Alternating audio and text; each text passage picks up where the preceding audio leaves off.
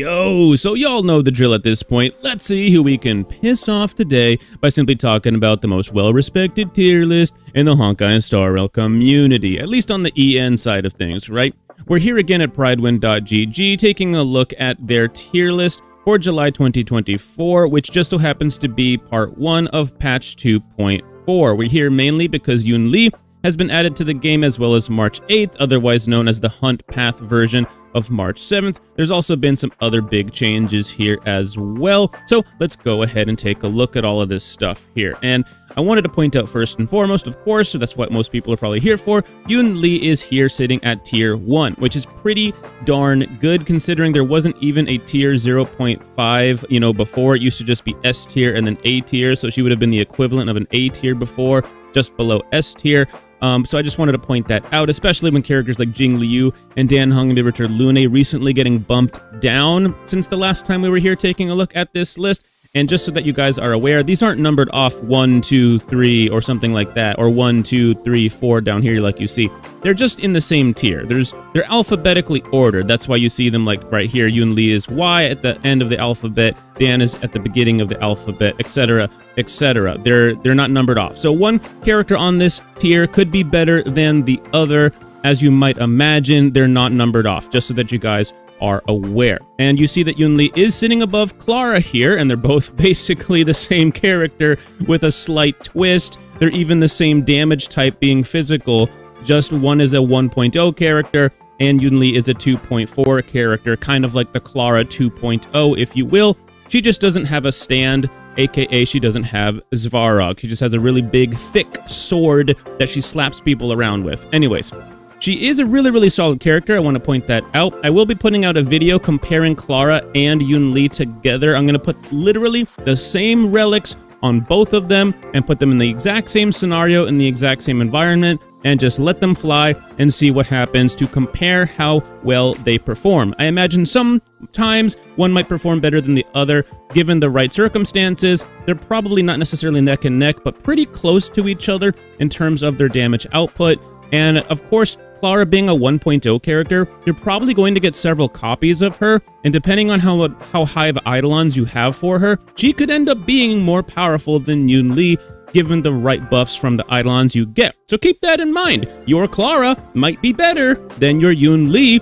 I've pointed this out several times before she came out, that if you already have a really powerful Clara, you don't really need Yunli. But, she's fun, yada yada, you get the picture. So, March 7th over here.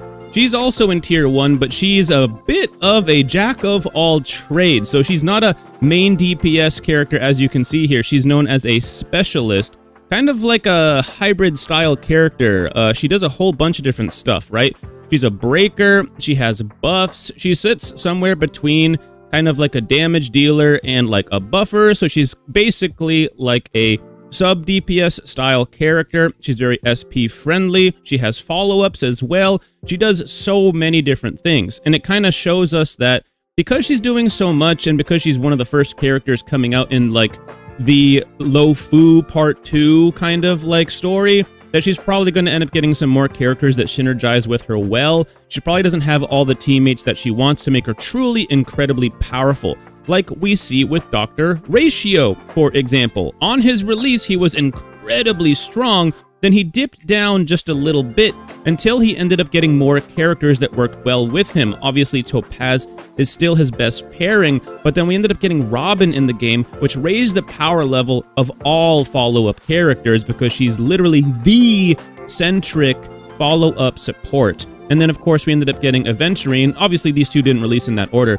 but we got Aventurine as well after Ratio released, and Ratio is literally the centric sustain for follow-up characters. And so, basically, you got the follow-up Dream Team out here now, and when you have the follow-up Dream Team and all of these other follow-up characters that synergize with each other, we see a character like Ratio bump all the way up to tier 0.5, which, yes, he's an imaginary character, higher than Dan Heng and Bibitor Lune on this list. I've been telling people for a long time now, many months, that the meta is changing, and the meta is favoring follow-up synergy and break synergy right now. So these crit-based characters aren't hitting as hard as they were before. Obviously, follow-up characters still want to crit and whatnot, but you see what I'm saying? The traditional characters that we were using in 1.0 aren't being favored in the current meta right now. So you're seeing somebody like Ratio, actually, by the way, who came out and he was free for players when he released, is performing better than Dan Hung and Bibitor Lune in the current Memory of Chaos with the right teams, etc., right? Given the right circumstances, Ratio can actually perform better than Dan Hung and Bibitor Lune. Your Dan might be super highly invested and might perform better than your Ratio, who might not be as highly invested, or you might not have literally Ratio, Topaz, Robin, Aventurine. I get it. It's a big investment to get like the full Exodia, right, of the perfect follow-up dream team, and then hyper invest into all 4 of those characters super highly. I get it. It's not as easy as having like, you know, Dan Hung and Bibitor Lune, and then Ting Yun, who came out in 1.0, and everybody has a good Ting Yun by this point, right? Unless you're brand new to the game, and all you really needed to slap on there was Sparkle or something like that, and just any other good sustain, and there you go, he's performing really well. It's easier to make him work really, really well, but given the right circumstances, Ratio is incredibly powerful. I've been saying it since he came out. Like, it's weird to me that he came out as such a powerful character, and that he wasn't literally the best character when he came out, right? But he was incredibly powerful,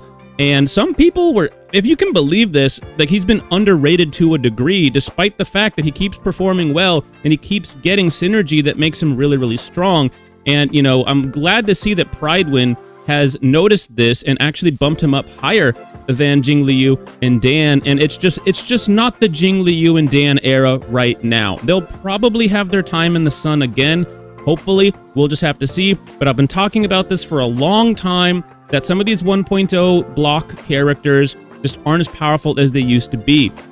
There's some things in Jingliu's kit that hold her back, like that one problem with her buff falling off. Like, depending on the wave that you're on, you usually would be able to, like, hit her ultimate again once you get it after defeating an enemy, and it could fall off. Even if you spam, there are some waves where you don't get to activate her ult. It's predetermined in a way. And so that's unfortunate, and that's something that holds her back. It's weird that, like, it was one of her strengths at the start, but I knew as the meta developed that that one thing could hold her back. It's a hard stop that she can't get around, that sometimes her buff falls off, and when her buff falls off, so does her damage. Unfortunate for her. And so we'll hopefully see these two rise up again, but we'll just have to wait and see what happens with them. So let's go ahead and keep moving along here, because we have Himiko, who's getting the bump up because she's not exactly she is kind of like a jack of all trades, right? Believe it or not, people forget she has DOTs. She's not known as a DOT character. I wouldn't necessarily run her on a DOT team, but she has burn DOTs that she applies to enemies. She has follow-up attacks that she uses. She has breaks. Like, her kit works around follow-ups and breaks mostly. She does a bunch of different stuff. And right now, what's the meta? The meta is follow-up attacks and breaks. That's the currently favored meta right now. Obviously, you have Acheron, who just breaks all the rules and does whatever the hell she wants, and she's still the best or whatever, right? She still does so much. Obviously, you have, like, in the current meta, because breaks are so heavily favored, you have Firefly that's going to perform better than Acheron in certain environments, but you get my point. It doesn't matter what the meta is. Acheron is still just going to be good no matter what, right? But you see a character like Himiko, when the meta is favoring her, she gets bumped up from, like, a lower tier up to a higher tier, sitting next to a character like Blade, right? Blade is a premium 5-star character that people still to this day love and adore, despite the fact that he's not as strong as he was on release. And so the fact that she gets bumped up to sit next to this guy, and he has a follow-up attack too, is crazy. Like, I love to see it. You love to see it. She works on break teams or follow-up teams. I love to see a character like Himiko getting more time in the sunlight, right? Super duper cool. Argenti, maybe we'll see him bump up eventually. It's just not his time to shine right now. Bro's on the bench currently, right? Serval's also an incredibly powerful character. Maybe we'll see her get bumped up again if things start to favor her more. We see, as we can see right here, we see Gwenaifen bumping up a little bit because we saw Luca bump up a little bit before, because he was always a good break character. So when the break meta started developing really, really well, we started to see him get bumped up. Gwenaifen is kind of a she's more of a DOT-based character. She does have some debuffs, but in the currently available Memory of Chaos that's available right now, she can perform very well, and so that's why she's getting the bump up. It's not super-duper synergy-based necessarily that she's getting bumped up. It just happens to favor her right now. We see the same thing with Asta. She can work well on a break team. She's a good solid buffer, but the current Memory of Chaos just favors her a little bit more than, let's say, the last Memory of Chaos. So she gets a little bit of a bump up, which is nice to see. We love to see Asta performing well because, like, for example, if you're running a DOT team like Kafka and Black Swan, and you need to use your Ron Mei on your other team, for example, like if one of your team really needs to use Ron Mei, and you're trying to run Ron Mei on your Black Swan and Kafka team on the other side, but you can't because you just need Ron Mei on the other team, you can slot in Asta and still perform pretty much just as well. Asta is super underrated on DOT teams. Remember, she used to be the DOT support before Ron Mei came out. Don't forget about that, guys. So just something to keep in mind there. She will always have value in this game until we get more supports for DOT, right? Ron Mei is the best right now for DOT.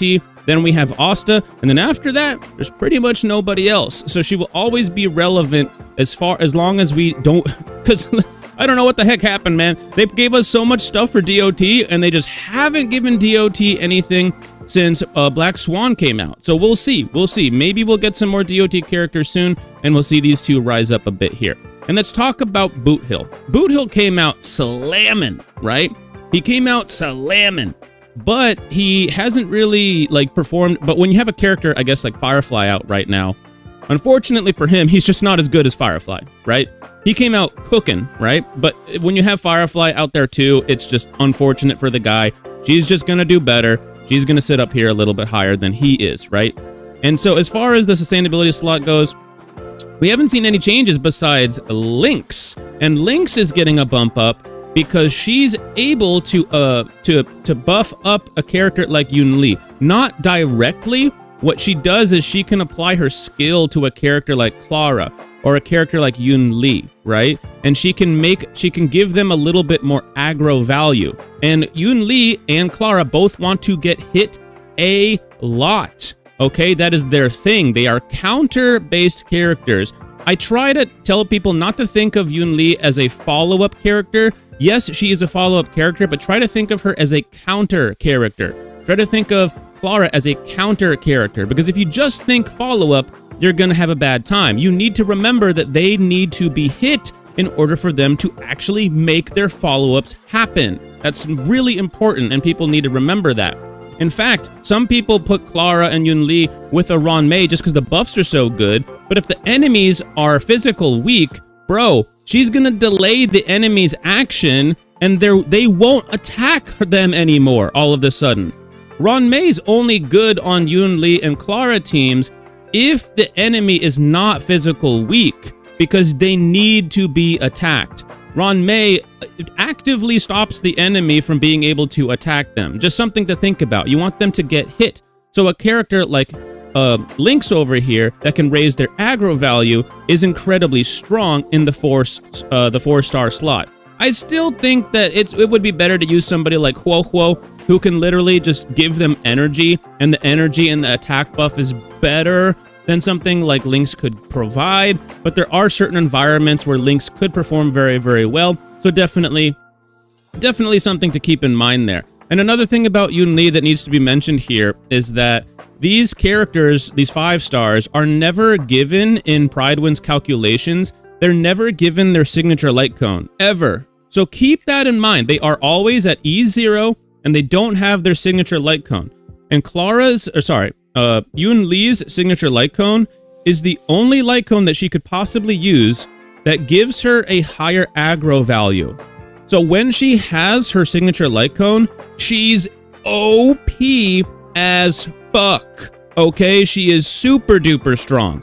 Without that light cone, though, you don't get the same multipliers, right? You don't get the same buffs. You don't get as much, right? You could use on the fall of an Aeon or like another 4-star option, and she'll still be really good, but the difference between her signature light cone and not is pretty darn big, right? It's pretty noticeable because now you're at the mercy of RNG, because having the higher taunt value means that she's going to get hit more, she's going to get more follow-ups, she's going to get more actions, she's going to deal more damage. When you don't have her signature, you just don't have that. It's less likely that she'll get hit, and then you're going to have to rely on like the enemy hitting her. Then you can't run somebody like Ron May. Then you probably want to run somebody like maybe Lynx or like somebody like that can give her more taunt value, because if she doesn't have that, then her damage does fall off. I think she would straight up go up like a full ass tier if she had her signature light cone on her. But the same could be said for a lot of these other characters. If they had their signature light cone, they could be doing even better, right? So obviously that's why they don't give signatures, because it's just unfair, right? Some signatures are better than others, so they rate their characters based on like the neutral like 5 stars that you can get from the Herta shop, things like that. Now let's go ahead and see if we have any other changes to this list. We see Sampo getting bumped down because he's just not like he doesn't have the juice right now. You know what I mean? He doesn't have the juice. If somebody else, like if we get more DOT-centric like enemies, or if the meta favors DOT a little bit more, obviously we'll see him bump up. But if we wanted to bump up Gwynaifen, and you need to kind of bump him down because you need a little bit of room up here for him, right? If the meta is favoring her over him, makes sense to switch these characters out. So that's what we got. We got Gwynaifen going up, we got Sampo going down. We have Young King over here, the Young King getting bumped down to tier 5 again, bro. Poor guy, man. Poor guy. This dude's on Arlen tier right now. He's on Arlen tier? That's rough, bro. That's painful. The best thing about Arlen is his dog. You know what I mean? That is so bad. Young King over here, poor guy, getting bumped down. We'll probably see him rise up again, as we usually do. He flutters around down here, depending on what's happening in the meta. Poor guy, though, he's got it rough, man. At least Blade and Dan and all these other characters aren't beating his ass today. That's the best thing going on for him. But that's pretty much all we got going on for Memory of Chaos. But let's take a quick peek over at Apocalyptic Shadow real quick. I wanted to point this out because I usually just cover Memory of Chaos for this video so that it doesn't last like 45 minutes or something like that, right? But I wanted to point out that March 7th is at E3, bro. At Eidolon 3, okay? And she is at tier 0.5 for Apocalyptic Shadow. What the heck, bro? She doesn't even have all of her Eidolons. That is crazy, brother. That is nuts. I can't wait to see what happens once we get the rest of her Eidolons to see how well she performs. She might be the best performing like 4-star character in the entire game when that happens, which would be nuts. Okay, the best 4 stars right now are March 7th, Gallagher, of course our beauty Ting Yun and Pela, and then of course Shui Yi is also a pretty solid breaker right now. Those are the best 4 stars in the game, but she might be the best value when she finally gets all of her Eidolons, which is nuts. She's already at tier 0.5. I mean, what the hell? Anyways, if you guys like this stuff, consider leaving a like and subscribe, and I'll see you guys in the next one. Peace out.